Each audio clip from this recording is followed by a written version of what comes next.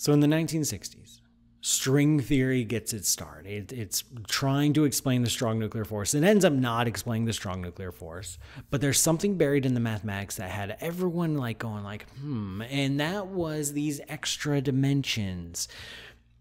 It turns out that if you want tiny sub-microscopic strings to be your force carriers in the universe, they don't have enough wiggle room in just 3 dimensions. Like if you constrain them to be in 3 dimensions of space and one at a time, and you set them wiggling and you need their wiggles to be the properties of the forces that you see in the universe, there's not enough flexibility. They need to wiggle more. And in order to make the math work in this 1960s version of string theory, there needed to be 26 dimensions. 26 dimensions.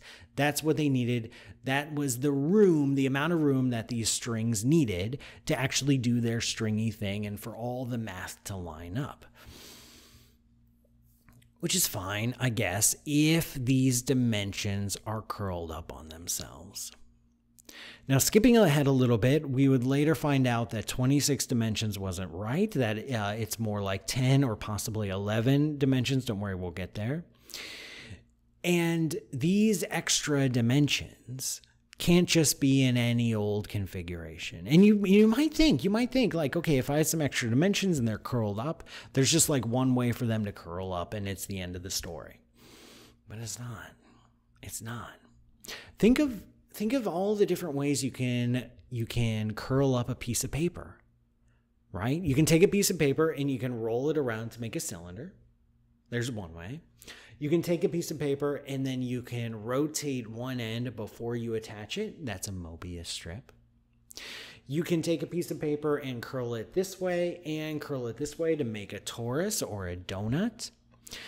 When you make that donut, you can flip the dimensions and make something called a Klein bottle. So already right there, there's 4 ways of folding up, of curling up a 2-dimensional piece of paper.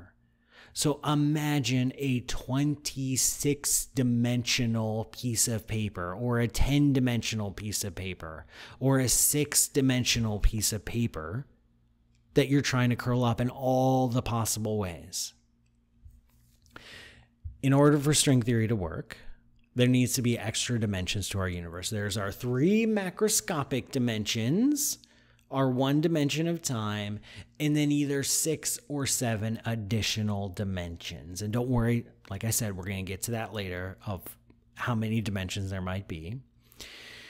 If we just take 6 dimensions, if we just stick to that, there's basically an infinity number of ways. Probably not strictly infinite, but there's a lot. After some more mathematical digging, string theorists figured out that you can't just wrap these dimensions up in any old way. They do have to follow certain geometric rules, certain topological rules. And these fall under a general class of ideas called Calabi-Yau manifolds, named after the 2 people that figured it out, the mathematicians. How many possible Calabi-Yau manifolds could there be for these extra dimensions? Somewhere around 10 to the 200,000. So, a lot. And what makes this really interesting, why we care about the shape of these little compact dimensions, which Calabi-Yau manifold matters, because it matters. Because if you arrange the tiny curled up dimensions differently, that changes how the strings are going to vibrate, and how the strings vibrate determines how they appear in our everyday world, what they look like, how their range, their masses, their spins, their electric charge is all determined by the vibration, but the vibration is determined by the geometry of the tiny curled up dimensions. Okay, so it should be pretty straightforward to ask, I know that's a lot, 10 to the 200,000 different ways of combining these, so which one's our universe? The simple, straightforward approach, it'd be brutal, but it'd be, you get the job done, is pick a structure, pick one of the Calabi-Yau manifolds, Stick some strings in it, see how they vibrate, see the different vibration patterns allowed by the strings, and see if that matches any of the particles in our everyday existence. We can't do that. We can't do that because we don't have a string theory. Even today, we don't have a string theory. We don't know how a particular choice of Calabi-Yau manifold will manifest in the vibrations of strings. We don't know how to pick them. We don't know which Calabi-Yau manifold corresponds to our universe. There can be one and only one that corresponds to our universe, but we don't know which one, and we can't figure out how to calculate it because this was true in the 1960s and it's true today. We don't have a fully fleshed out string theory. We only have approximations, guesses of what we think and what we hope the actual string theory looks like. But in the approximations aren't good enough to tell us how a particular choice of geometry and topology of the Calabi-Yau manifold affects the vibrations of the strings.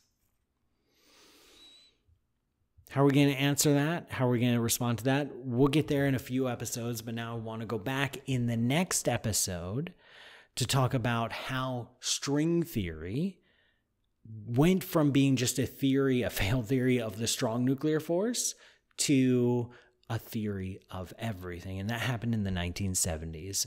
And it's going to happen next week. So I'll see you next time. And you know what? While you're waiting, why don't you go play with some Calabi-Yau manifolds?